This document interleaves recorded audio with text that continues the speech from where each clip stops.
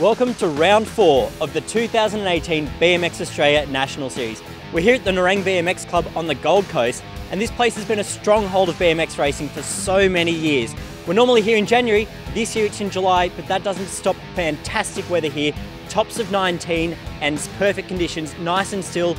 I'm joined by National Officiating Director Paul Connors. And Paul, what are we expecting to see today?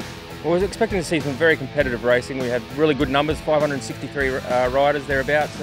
Beautiful weather, like you said, sunny Queensland, beautiful one day, perfect the next. What more could you ask for? Now, for those that have been following the National Series, Nerang marks about the middle point of the 7-round series.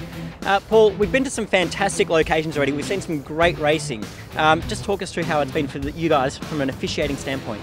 Yeah, from an official's point of view, it's been fantastic. You know, we've got a core group of people that come in, plug in, play, run this event, do a fantastic job. We've got like I said, a core group of professionals that all know what they're doing, and it pays off, and it shows to the consumer and obviously the rider themselves. They themselves are enjoying the event too.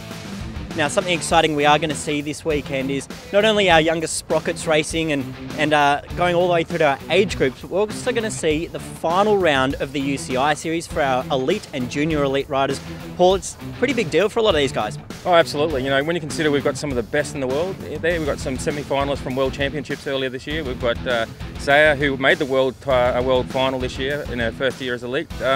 It's their last opportunity on home ground to get some UCI ranking points. You know, in the lead up to Olympics in 2020, it's pretty important. All right, well, throughout the weekend, we're going to have updates, we're going to have feature videos, we're going to have highlights of racing. So check back on the BMX Australia social media channels for all the action.